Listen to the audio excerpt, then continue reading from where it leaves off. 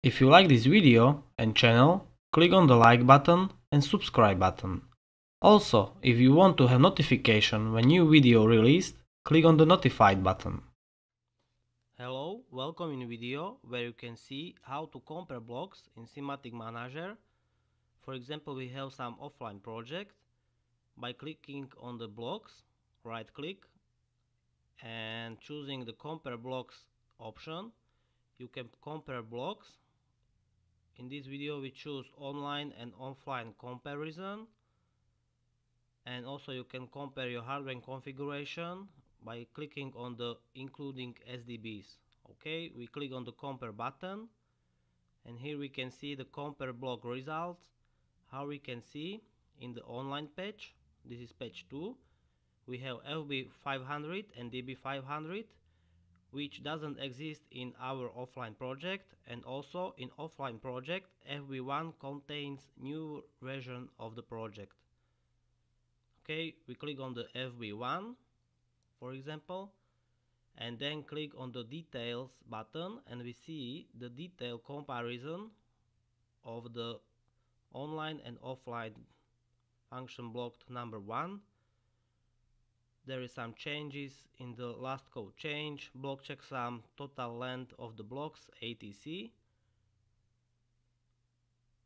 But also you can see the detail comparison by clicking on the go to button, and here you can see the detail differences between online and offline code in this function block. How we can see in the offline block we have light free tag, and in the online block we don't have it.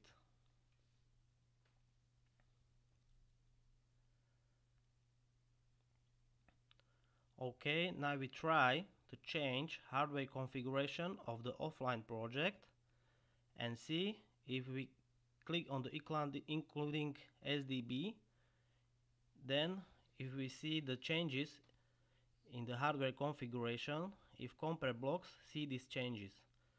Okay, for example, in the offline project on the Profinet network we insert some device, for example Simatic G120C frequency converter. Okay, save and compile the hardware configuration of the offline project, and now we go back to the block comparison, check the including SDBs and compare the projects, and how we can see in the block list we see there is some differences in the hardware configuration in the offline and in the online project.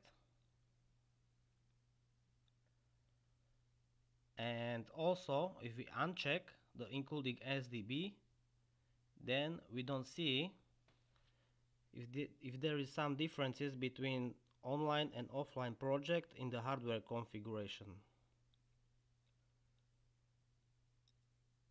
Okay, this is all for this video where you see how to compare blocks in the Simatic Manager. Thank you for watching and goodbye.